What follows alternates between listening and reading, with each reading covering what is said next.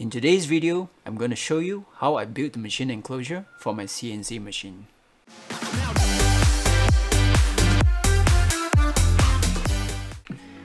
Welcome back to the DIY CNC K20 series.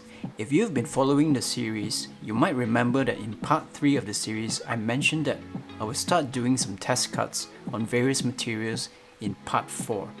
But before we get to that part, I think the machine enclosure itself deserves an entire video on its own. Now, as you know, CNC machining is a very violent, messy, and noisy process. With 1.5 kilowatts of power in the current machine, it is 3 times as powerful as the Dremel CNC. So any accidents can potentially cause serious injuries to the operator or whoever is operating the machine. So therefore, the only sensible solution is to place the entire machine outside of the house with a proper enclosure. Now, before I start diving into the build videos, let's talk about what we want of the machine enclosure. Number 1, operator safety. It needs to keep the operator safe from high-speed projectiles in the event of an accident. Number 2, chips containment. It needs to keep all the mess within the enclosure or within the machine for easy collection and disposal later once the machining is done. Number 3, rain and dust. As I live in the tropical country of Malaysia, the machine will be constantly exposed to rain and dust, so it needs to keep parts like ball screws, linear guide rails, and the electronics protected at all times from these elements. Number 4, noise. The enclosure also needs to help cut down the noise generated by the machine, as I have actually gotten some complaints from my neighbor when milling on the Dremel CNC. Okay, number 5, cats. Yep, believe it or not, stray cats actually like to come into the house to sleep and poop on our lawns. So the last thing we want is to find a cat on the bed of the CNC machine or poop on the CNC machine bed. Let's start with the thought process on the overall design. The enclosure consists mainly of 2 components. Number 1, the frame or the skeleton. Number 2, transparent panels all around for the reasons mentioned earlier and also for visibility. For the frame of the enclosure, I decided to go with 2020 aluminum extrusions. Aluminum extrusions are extremely light and strong. They are extremely easy to cut and join together without any welding. And they also require no paint for rust prevention. And besides, I can easily add 3D printed brackets to mount my cameras for filming. So that's a win. As for the transparent panels all around, I have narrowed down to the 2 most obvious choices, which are number 1, acrylic, and number 2, polycarbonate. And after doing some research comparing the characteristics of both materials, I eventually went with polycarbonate for its excellent impact resistance, up to 250 times the impact resistance of glass compared to acrylic's 10 times. And unlike acrylic, polycarbonate can be drilled near the edges without cracking. So that's also one of the main reasons why I chose polycarbonate. Now, if you look at the full 3D model here, rather than having the enclosure be a separate body from the machine that just covers over the machine, I designed the enclosure to be part of the machine, and it is fully supported by the frame of the CNC machine using aluminum angle bars, making the enclosure unaffected by what surface it rests on. Now, having the enclosure fastened to the machine also makes handling both the machine and the enclosure together a lot easier. Now, as for the doors, instead of having hinge type swing doors that opens and closes, I designed completely removable panels on all sides that are held by 4 magnets, each due to space constraint. If we take a look at the back of the enclosure, you will see the right section here is fixed and is non-removable. So this is where all the cables and pneumatic hoses from the electrical panel connects to the machine. Now on the bottom of the panel, the enclosure, I designed removable chip collection trays that are made of aluminum angle bars and polycarbonate panels. So once the trays are filled with chips, I can remove the trays easily to dispose the chips, or I can vacuum the chips off the trays without removing them. Now that you know how the design looks like, it's time to get to work and start cutting some metal. Let's go.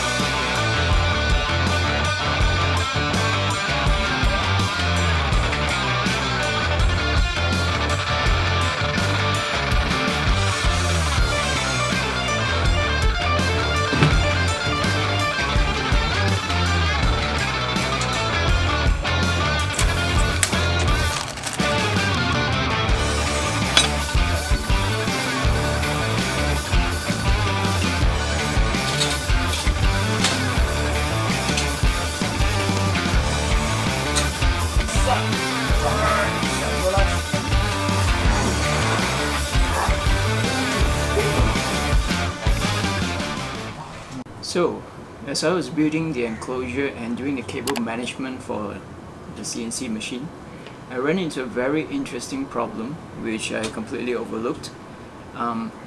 In order to have cables that I can easily connect and disconnect from the electrical panel to the enclosure, I needed a way for this cable, which I connect to the electrical panel to the enclosure, to be easily detachable.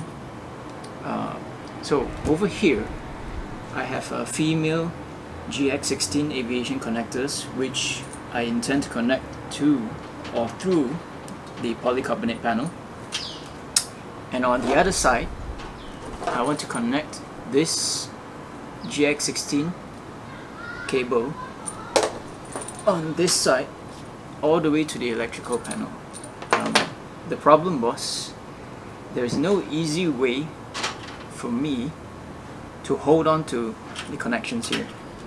Since the female side of this connector connects to the electrical panel, meaning the male connector will connect to this side of the panel. Unfortunately, there is no easy way to attach this male connector to the polycarbonate panel. So ideally, I wanted something like this, which has a threaded body, which allows me to fasten this to the polycarbonate panel, so I can easily detach the cables from both sides if I need to. This piece here is called a bulkhead union, which is used for pneumatics, and I was actually looking on the internet for something equivalent, but unfortunately I got no luck, and the closest thing I could find was just a GX16 aviation connector with a flange, which doesn't really quite suit for this application. The first solution that I came up with was to use big washers to act as flange, which I hope can allow me to attach the male connector to the polycarbonate panel. But as you can see, it is not long enough for the nut to fasten the male connector to the polycarbonate panel. So this solution doesn't work. Since the washers didn't work, next I experimented with 3D printing parts, and here you can see this is the first iteration. This flange was supposed to go on to the GX16 male connector, and over here you can see an improved version. So right now this male connector sits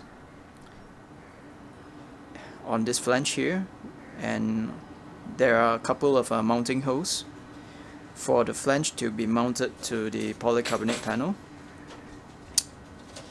So I was just hoping a simple half tube like this could hold the other male connector. Unfortunately, this looks quite flimsy. So in this next iteration, I made something like this. So this side connects the connector, the male connector sits on the flange, and on the other side you have two half C tubes which will be used to clamp the polycarbonate panel in the middle, and of course on the other side is just to hold the male connector. So far I'm pretty happy with this design, so I'll solder up the wire on both sides of the male connector and see how well it works on the polycarbonate panel. However, I do see a potential problem with this solution, and if this works well and if I'm going to proceed with this, the pitch between these two flanges are probably not gonna fit, since the spacing was not originally designed to include these flanges. So that means probably I'll need to fabricate a new piece of polycarbonate panel and drill the holes all over again. But yeah, we'll see how it goes.